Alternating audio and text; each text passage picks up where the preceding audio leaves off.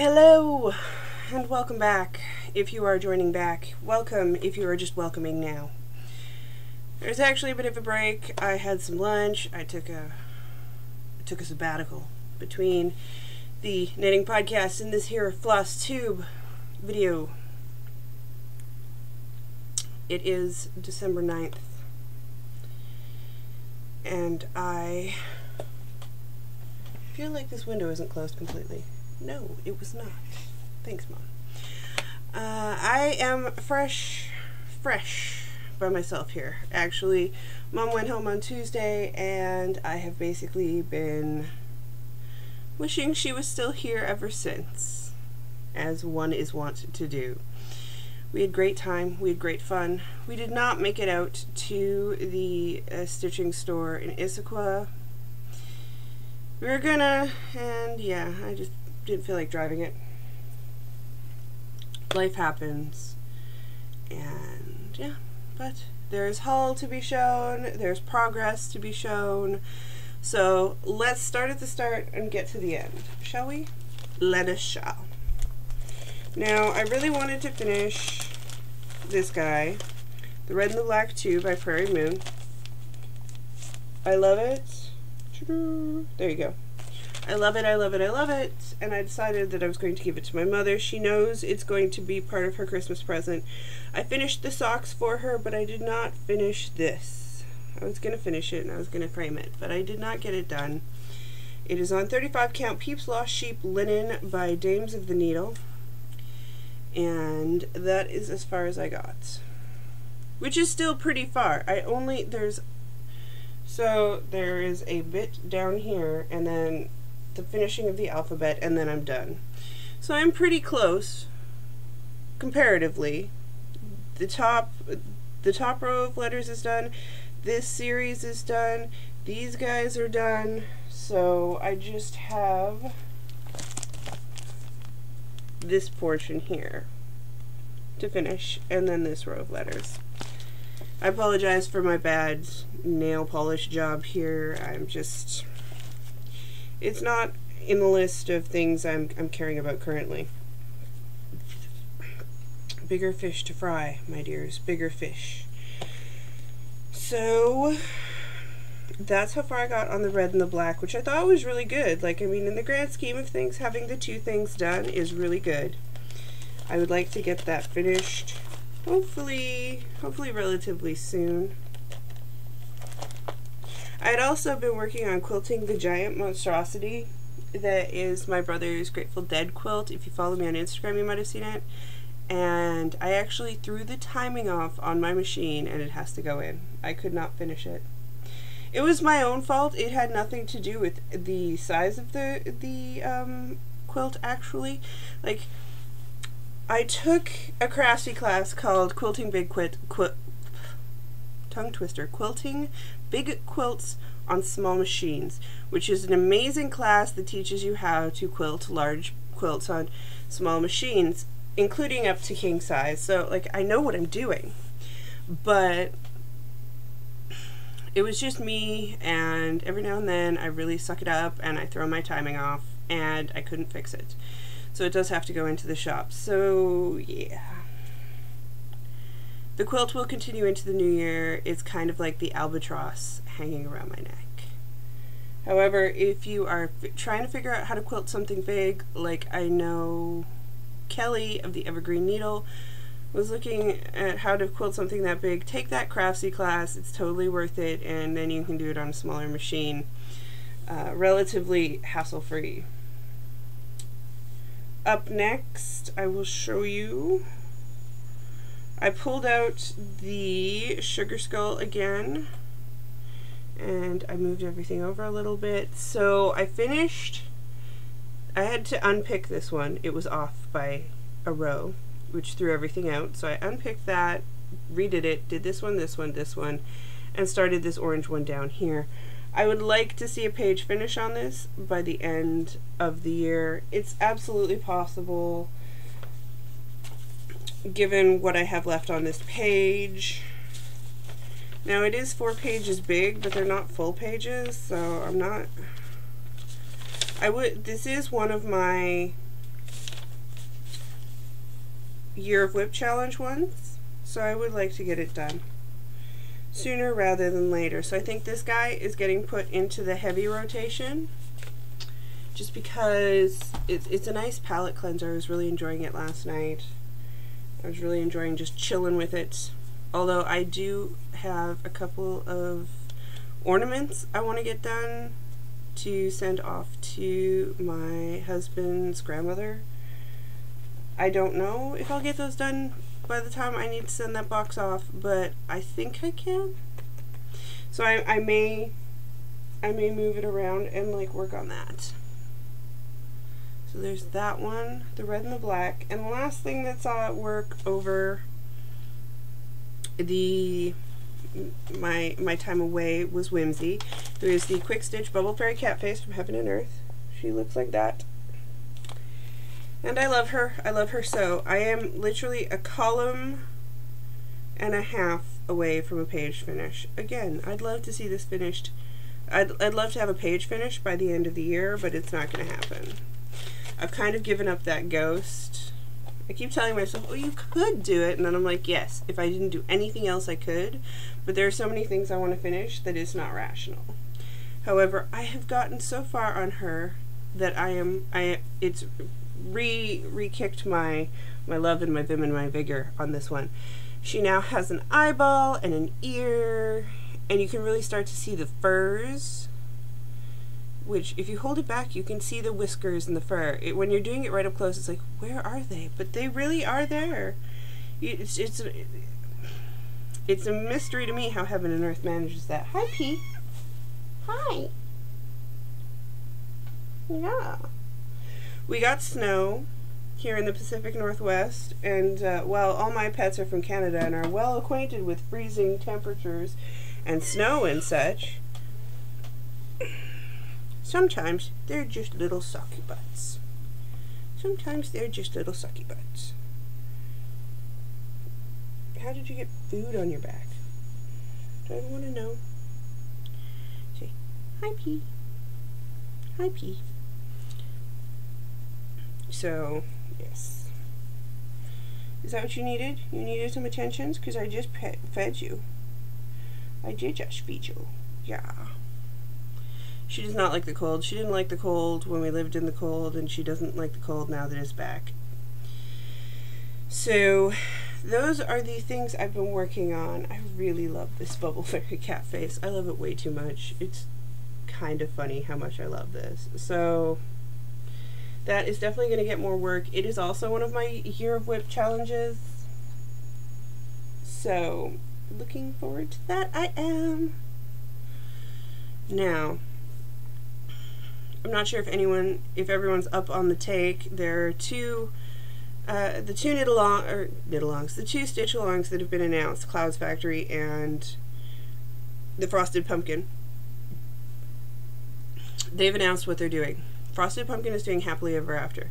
It's a little too close to the fairy tale one for me, Once Upon a Time, which I still have to finish, so I'm out. I'm tapped out on Frosted Pumpkin. However, Clouds Factory is doing influential women, historical women. I might have to do that, because that's just too awesome. They're doing 2 women a month, and I think that that's going to be epic, and I really want to do that. So I might just jump in on that, but I'm not going to get the kit. I'll kit it up myself, because I'll just use fabric I've got laying around, and then I'll order the week's dye works, and it'll all work out that way. Now, those are my main things to report, but I do have some haul. And while I will be going into the Stitch from Stash in 2017, my mother also ordered from 123 Stitch and had it sent here, and it has a big sticker that says "Don't Open Till Christmas" on it. So it is currently under the tree, and I will show that to you when it gets here, but we did some damage. We did some damage while she was down. So let me just, I'm going to get this out of the way. A little book with all my notes. Move the iPad. Right, P? Move the iPad. Move it. Move it or lose it. Yes. So we went to Goodwill, as we are wont to do, and we came across a couple cool things. There's this, which is a tin, and you cross stitch the cover. So I was like, yeah, and Mom thought it was awesome, so we bought it. And let's see here if I can do all of these.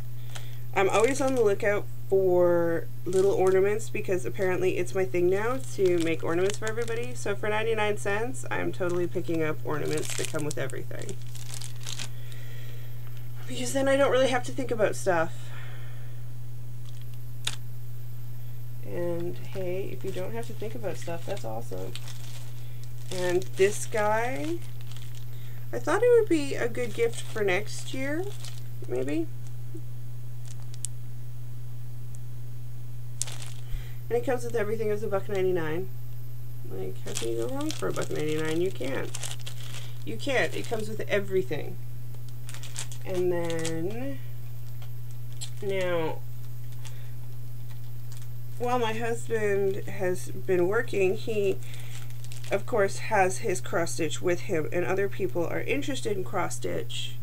And so we had a couple, we went to Walmart and got a couple of those little ones, and my first cross stitches, and the easy ones. Subsequently, he's converting the masses. It's rather humorous. But I saw these, and I thought he could take them on the ship if he wanted, or I could do them up for someone. It didn't really matter, because, hey, cheap kits that are completely ready to go. This one says Kindred Spirits. And this one says, each new wave rearranges the patterns in the sand, so we may pretend our footsteps are the first. Again, like $3, it comes with everything. How can you complain? Janlin and Busilla. I don't care that they're old. Whatever. Whatever. And then, let's see, what else do we have here? Mom actually bought these. She was going to do them herself, but for some reason, oh, it's because she can't see very well with these. These are too small for her to do now. Back in the day when we lived in Minnesota, we went to Stitchville, and she picked these up, and she was going to do them, and she eventually didn't end up doing them. But where's...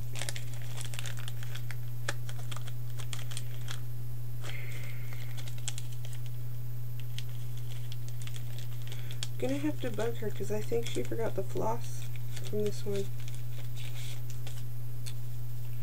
Or I can probably just match it. Yeah, it's got the Ada numbers. It's got the beads here. She must have lost the floss for it. Whatever. But she had bought these and she never made them, so she gave them to me. And that's the I Love Boo ornament and the popcorn magnet. So those have traveled the world and have come back to me. And we went shopping. Shopping is bad news bears, let me tell you. And no, it's not. It's fun. It's all good. And so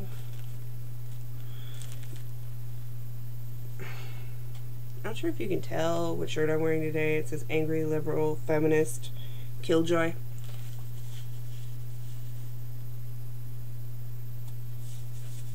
Basically sums me up here. And I decided that since I had never been in one, that we would suspend the temporary boycott on Hobby Lobby. Under usual circumstances, I work around it, but we decided to go into one. We did purchase some things. I will probably negate that by donating heavily to Planned Parenthood or something in response to that. But, I mean, I had to suspend my morals for about 5 seconds because I generally will not shop at a Hobby Lobby. But we did, and we picked up some stuff, and it happens. So I got the Have a Beautiful Halloween. That was on clearance. See, clearance stuff always gets me. I'm Too Cute to Spook. Again on clearance. A Riolis bead kit that I've never seen, which I thought was adorable. Again, it was like $2. How can you say no? This one, you're gonna have to laugh at me, with me, at me. Okay, I love sunflowers. I love them. They're my favorite thing. But it's all black. I was like, okay, well, I'll make that concession. I will make that for sunflowers, and it was on sale as well for $7. So you can't really go wrong. And then I had never seen this before. I can't get it at Joann's or Michael's. It's 28 count Monaco in the glass blue colorway. And I actually have a mermaid I want to put on that. And then because I have a bunch of Hades lined up, I got some 25 count Lugana by Zweigart, because you never know when you're going to need it. I always need it. And then I felt kind of bad about myself, and then I thought I will figure out a way around this, be it heavily donating to Planned Parenthood and other charities that need it, you know, to counteract the lack of care Hobby Lobby is giving to its staff. And then when we were at Joann's getting more needles for my sewing machine, I saw this guy and I had to pick him up because it was $3.99 and I had a coupon. Like, how adorable is he? I don't even know what I'll do with him, but I know that I love him and I want to stitch him. So I picked it up because apparently I'm all about kits. I'm all about kits, and there's no way around it. So there will be another haul probably after Christmas time, and then I will be going on my stash diet, which means I should probably buy the Clouds Factory now and then get the Weeks Dye Works now so that it doesn't affect my next year, which I am figuring out, and I'm going to try and lay out all that plan. It's been a very busy week here in my household, and it is not shaping up to slow down anytime soon. I do want to get one more big yarn dye out before the end of the year. Also, we have hit 1,000 subscribers. How awesome is that? So in the new year, there's going to be a giveaway of some kind to reflect the awesomeness that is viewers like you. In the meantime, I'm going to go and get some stuff done because I'm bowling tonight. It's ugly sweater bowling night, and I bought an ugly sweater just for that, so I will be wearing that tonight. And now I have hiccups, so this is the perfect point to end it on. I hope everyone had a wonderful stitchy week, and I will see you next week.